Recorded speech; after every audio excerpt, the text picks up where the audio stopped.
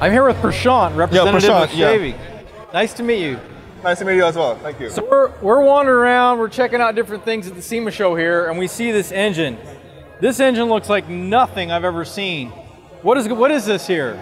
So what it is it's a crate motor.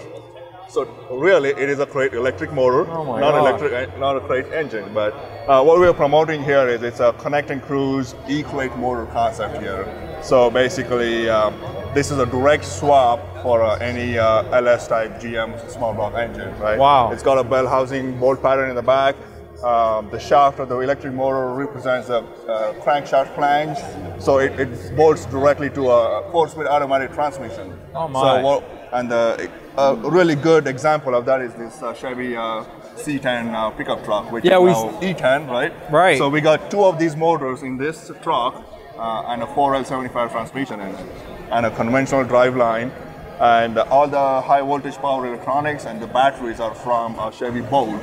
Right, again, those are proven batteries, proven high voltage power electronics for safety, so that's why we picked that. But the main concept here is really promoting the eCrate Connect and Cruise package.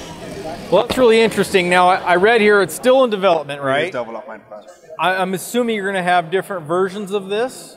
Yes. With different performance options, range. And the cool thing is that this electric motor, it really works from 350 to 800 volt range, right? Wow. I mean, you can play any games you want between that volt range, right?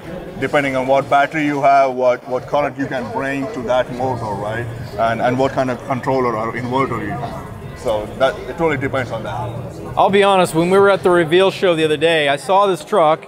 It goes up on stage really quickly. I was expecting a lot of noise.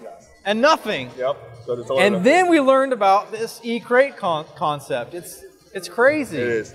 So last year we had an ECOPO at the SEMA show. So electric ECOPO Camaro. Yep. And we raced that at many tracks. So it was purely designed for the drag racing.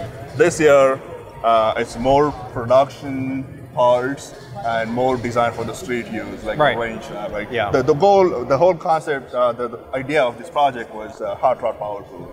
So next year, 2020, we're taking this truck to the hot rod power pool. Oh my gosh! Right, so 7 days, 7 cities. We want to make sure we have enough range for that. Right. And that's what really this project is. Right. So. It's really exciting, and you know the way the industry is going. You know, we're gonna have gasoline engines for a long time, but move towards a lot of electric, right? It opens up a lot of options for people. Absolutely. And that is just amazing that we have this option. You can do a swap of an eCrate engine. Yeah. That's crazy. Yeah, thank you. Appreciate that. All right, well, thank you for your time. Yes, thanks for stopping by.